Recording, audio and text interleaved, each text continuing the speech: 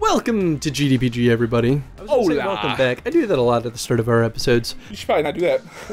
Well, at the start of like our series, I should say. It's true. But today we are playing Bunks. Bunks. Which I had the unfortunate accident of accidentally calling it Bunks when I emailed the developer of this game. But Bunker? I hardly know her.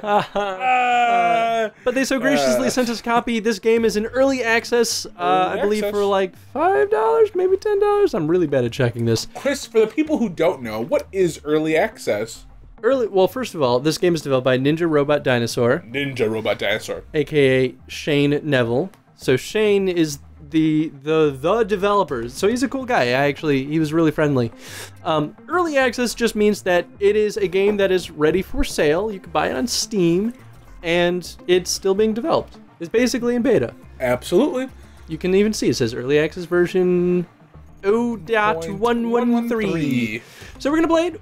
If you missed the stream, I don't know if we have it posted on our channel, and I don't know if we should post it because it's a stream. It's kind of weird, right? But you guys should check out our stream. We're gonna try and make a more regularly scheduled one. We're still kind of in the works on it, though. But, so if you missed the stream, then you missed us unlocking this character, and we made a little bit of progress, but we're basically starting this from a new campaign, right? So you're still gonna basically see all the same stuff. Yep, exactamundo. So now the question is, who do I want? Oh, I see. I choose my two characters here. So I'm going to choose Cleopatra Rex and Dallas Beach. Dallas Beach is the shotgunner. He's awesome at shotguns. Awesome. She's good at rifles. Oh, that means she's good at assault rifles too. In the stream, I was really dopey. I was like, where's the rifles at? Thinking that it'd be like a rifle with a scope. Like a sniper rifle. This time it was assault rifles. Wow, I'm not very smart. Well, anyway. That's true. No arguments here. So nice bunker. I think I'll take it. I like the voice acting line. Nice So Bunks is there's already enemies right here. Bunks is basically a Twitch shooter. If you've never heard of that, a Twitch shooter is effectively a fast-paced first-person shooter that relies on good reaction time or reaction speed. Obviously, I failed at the beginning of this. But don't worry, I did better on the stream, so I'll do good on the show, he's just too, warming right? up. He's just warming up. We took a good, like, I don't know, 2-hour break after our stream. Oh, absolutely. Which actually, for once, or not really for once, but our stream was pretty successful. I was actually really happy with it. We had some good activity going on. Yeah, absolutely. It was a lot of fun. For those of you who watched the stream, sorry about the lag of ourselves. We're working on it. It was the first time we used our camera for our new webcam thing for streaming, and it overheated real bad. Which all of you guys that have watched the show know that's a regular problem of our DSLRs. Yeah, what happens?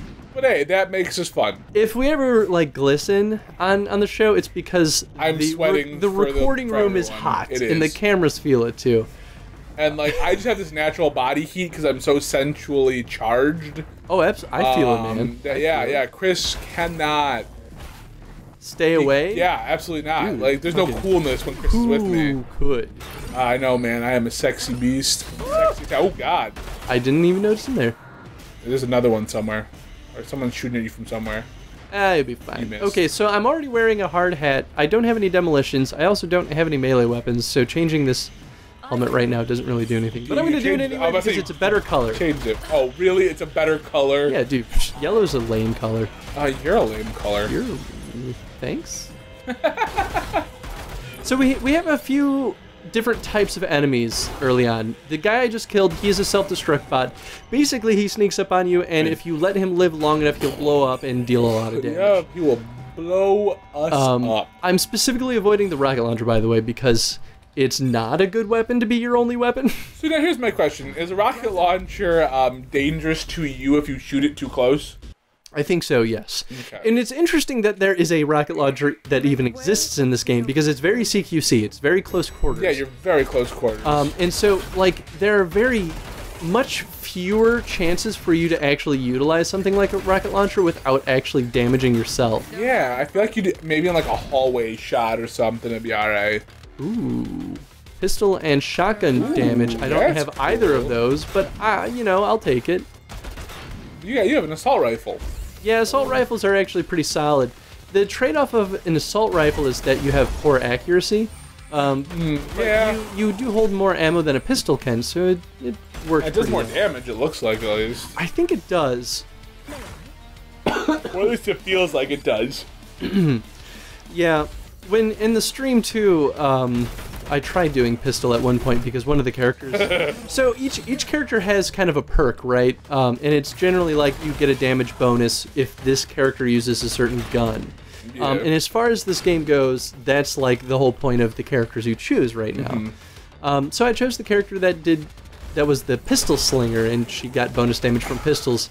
But pistols were so underpowered that I was just getting Dude, it was massacred. a mess, but because where you were at in the game, it just was not good. Yeah, like pistols early on are pretty decent, and I wonder if the point of that pistol perk is for the beginning of the game. For early game? Basically, like... Well, since Molly Pop is like the first character you have, right? That in Dallas Beach, you get them both. Yeah, so it basically means that you have the one, like, all-around character that's pretty much good at, like, damage and range, but not exceptional at any of them. And I guess, like, the benefit of Molly Pop is that she doesn't, like, run out of ammo because you're not spraying the walls like you are with the assault rifle. Yes. But the other thing is you don't get the assault rifle or the rocket launcher right away. You find those weapons as you go on. Absolutely. So now we are at this is our bunker, I guess. Basically, very, very different from all other Twitch FPS games that I've seen. Cool. Is that we can actually build our bunker. It's build your bunker. Not very robust yet, but we can do things like say, okay, I want a firing range. Let's build a firing range. Now, in the firing range, I can make room. So, say maybe I want to get better with shotguns, so I'll throw in this shotgun perk, and I can build another room and say, okay, let's make an infirmary. So now, even just having the infirmary means that I will gain 5 health every time I change rooms. Just having the armory means that I can now hold 2 guns. Which is awesome. And then 2 weapons is always important. Yep, and now I can make... Ooh, I've got another one. Oh, what's this? Punks heal when they do combo attacks versus increases the maximum health, and then increases effectiveness of health pickups. Yes, so this is... Okay, so see how these are locked?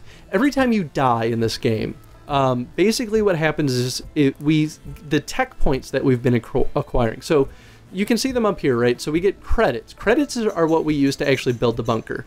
Tech is what we use after we've died to buy upgrades for the next run. So that's what this is. This right here was an upgrade that we purchased during the stream. Oh, we did. Yeah, we purchased it after we had died. That's right. We should totally... I am absolutely going to pick that up because it's cheap and it is necessary. Because health packs, the basic health packs in this game, give you 3 health. On a scale of, like, your average health is about 90 to 100 points. Yeah. Yeah, you need I'm almost thinking we should do one where the punks have more health as well. Yeah, that's... Not that one. Yeah. Yeah, that's what I'm thinking. And we still have 80, so what I could do is not do that. I don't want to do the... I think the other one we have is pistol upgrade, and I'm just going to avoid pistols. Yeah, we can... We don't have Molly Pop anyways. So well, oh, yeah, that's right, we don't. Yeah, but honestly, like... I don't think that pistols are utilized well right there. Obviously, since it's early access, this balance can change. Right, it can change, absolutely. So what's the fun about playing early access games? Well, you get to see kind of like the early stages of the game, obviously, but also, like, this is the chance to, like, reach out to the developer and say, like, hey, this feels not good. Can you fix this? Or like, hey, I encountered this bug, like the game crashed and blew up horribly. So that's like the best place to be able to work along adjacent to the developers, play the game as they're developing it, and then help them develop it effectively. And you support the development of the game because now the developer has money. Right, that's super important. Exactly. I like the idea of early access games, you know, because I feel like as a player in the indie game market, it's really awesome to get to try a game before it's technically fully finished. Now, there are a lot of games, though, that I think do that too soon or shouldn't do early access. I feel you, man. I absolutely do. And it's an abuse thing. Gotta get those creds. Get the creds. I can't think of any good examples at the moment, but, like, It is a system that I think a lot of developers abuse because they either never plan on actually finishing their game and they just want to like rack in on money while they have people thinking that, you know, it's early access and that it's going to get better. Yeah, which is sad. Or it's just like a game that doesn't make sense in early access, like a story-based game that doesn't have a complete story. Right, it's like, wait, why am I playing this if I don't get everything? Like, how much is it going to help you? Or like, one-time play games are another good example where it's like, you actually would only play the game once, right? Right. Suddenly, if that game is in early access, and say you have most of your audience buy the game, by the time the final release comes out, they're not going to go back and play it because they've already gotten the full experience. They don't want to do it again. Absolutely. So it's not for all games, and it shouldn't be treated like it's for all games. All right. But I think it's a really, really useful... No, I agree totally, man. I agree totally. All things considered, though, I do really like early access. Oh, you know, I think for a game like this, it makes sense. I think those games are some of the most fun to record on the show, too. Like, yes! It's like the Curious Expedition, right? Like, every time that we record that, we encounter totally new things because a couple of iterations have gone on since then. Well, with that being said, wait, what's your question of the day be? That's the end of the episode? Yeah, about there. Question of the day. I guess we could talk about early access. What do you think makes for a good early access game? That's fair. And maybe what do you think makes for a not good early access game? Because I'm curious to hear what you guys think and if you have any actual, like, experiences with games on that market that shouldn't be there. Awesome. I think that's great. So, guys, comment below. And please also vote. Let us know what games you want to see us play or keep playing. Yeah, and definitely vote if you want to see more Bunker Punks. I'm gonna mix it up at some point and say Punker Bunks again. But we will keep playing this as it continues to be developed if you guys want to see it. And if not, then no worries. We'll just keep moving on to bigger and better things. Cool. Thanks for watching, everyone, and we will see you in the next episode. See you guys later. Oops. Calculator.